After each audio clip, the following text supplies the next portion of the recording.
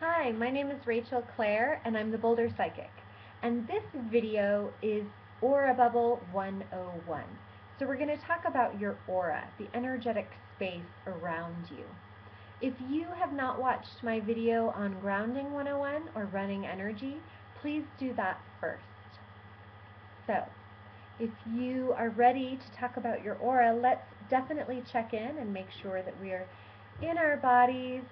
Uncross your feet, have your feet flat on the earth, and know that you are grounded. Intend that you are grounded, and see that grounding cord extending from the first chakra at the base of your spine all the way down to the center of the earth, and as wide as your hips. And see that your attention, your awareness is in your third eye. Validate your body.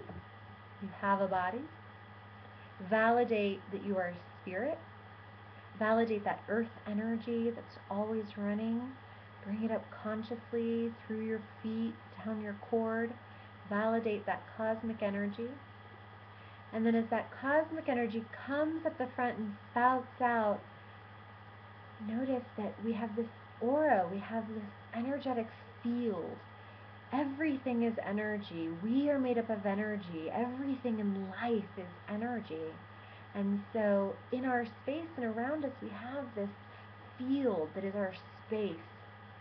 And we can set it, and we can clear it, and clean it, and move things out of it, and repair anywhere that we may have tears or things in our aura that we just don't need, nor do we want anymore. And you can play with how big your aura is.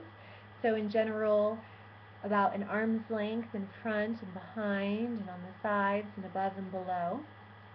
But that's not a hard and fast rule. You can play with where you want it to be.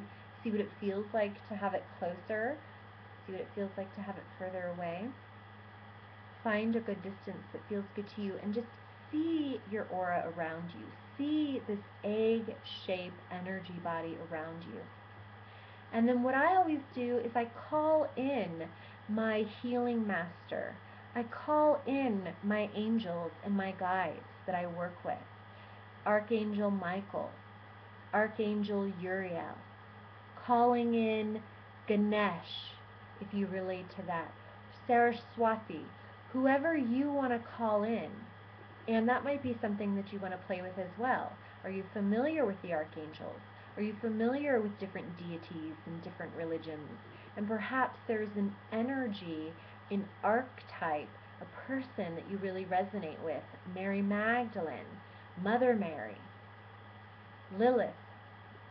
It can be fun to feel these energies and play with them and bring amusement. It doesn't have to be a serious thing. It can be a reverent, sacred, divine, beautiful thing, but the divine is in everything. So you cannot be profane toward the sacred, and it's okay to play with these energies and to invite them in and to feel them and to have fun and joy with it in that practice. So call in whomever you'd like and ask for their healing. Ask to give yourself a healing. Ask your spirit to give you a healing. Imagine combing through your aura. Sometimes I even envision soapy bubbles, golden soapy bubbles, cleansing out my aura. I call in totem animals that I'm working with. Hawk, eagle, rattlesnake energy. My totem animals, come be in my space. Empower me with your medicine. Empower me with the magic that will help me to embody my fullest gifts, to be of service on this planet, my fullest potential, that will help me to serve and make a difference and give and show up fully present in my body and make a difference in this world. So play with that. There are so many lineages and traditions, and here in this rich land of Colorado, we've got the wolves and the crows and the Native American lore. And then we also have this rich spirituality around Hinduism, and there's the yoga and all these different lineages that we can pull in these different deities and people to bring us magic and mystery to play with. So, invite in, set the intention, ask, and you shall receive. So the more you can be in your space and play with bringing in those energies and know that you are healed and that you can heal yourself and your space is clear, and ask for those tears or anything to just be repaired. You know, Archangel Michael, be my protector. Archangel Uriel, heal this space, and know that it is done. So that is Aura Bubble 101 from the Boulder Psychic, and thanks for joining with me today.